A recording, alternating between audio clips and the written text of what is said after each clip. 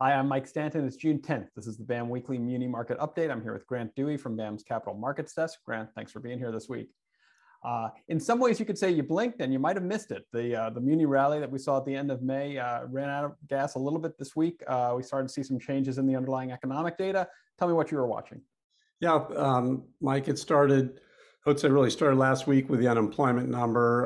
Inflation is there's just no data is running very hot. So the non-farm payroll number showed the overall labor market, continuing to add jobs at a rapid rate. Unemployment rate continues to hover kind of around that 3.6%, which is just slightly above the 3.5% low prior to the pandemic. So we had this morning CPI data, which added fuel to the inflation picture. It grew 1% month over month, 0.6% if you exclude the volatile food and energy components. The 8.6% year over year, headline number that you'll see hit a new 40-year high. So, we're definitely expecting to see more rate hikes, be 250 basis point hikes at the June and July meetings, and almost certainly a third increase at the September meeting. So, and then, just at 10 o'clock, we got the consumer sentiment reading, and that's slumped to 50.2%, which is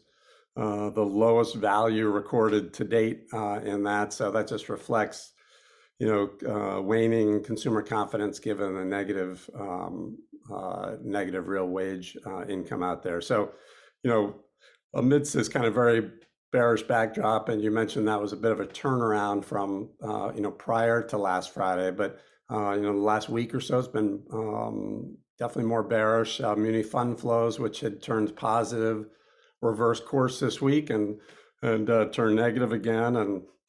And we had, I would say, a kind of a 3-week reprieve recently from the March, April, May lows, which were just horrible months for Muni performance. We actually had benchmark Muni yields exceeding the rates on comparable treasuries, which is a pretty rare occurrence. So given all the volatility, bond insurance penetration continues to grow. So we saw it hit 11% for the month of May.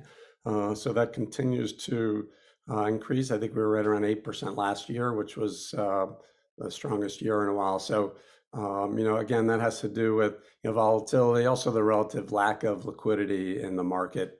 Overall, you've got a fear of a slowing economic environment, and so it's been a strong year to date for bond insurance. And one of the things interesting about that is the fact that it's coming against the backdrop of relatively light Muni supply, and that supply situation is going to be even exacerbated next week. I think it's less than $5 billion, or just around $5 billion on the new issue calendar next week. Taking a look back at this past week, I know BAM insured just under $200 million of new issues, led by the Ridley School District, which came in at $39 million from Pennsylvania, as well as the Bethlehem Authority, a water and sewer bond, $27 million. Ridley was, I believe, a Janney Montgomery Scott issue, and Bethlehem was priced by RBC. This coming week, again, the supply picture is going to be relatively light.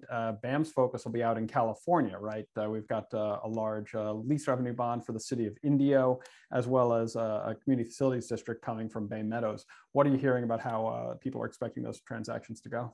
It will go well. As you mentioned, there's definitely a seasonal kind of bullishness for munis where the redemptions run very high seasonally, June, July, and August, and generally the calendar will be manageable during that period. So the technicals turn favorable, but I think really it all comes down to fund flows again. So if they're relatively stable or even slightly negative, the deals will do very well. If they turn more negative due to kind of a resumption of higher treasury rates, then I think that they'll continue to struggle a bit. It's the bond funds are the overwhelming buyers in this market, and so if an outflow environment, there's always weakness.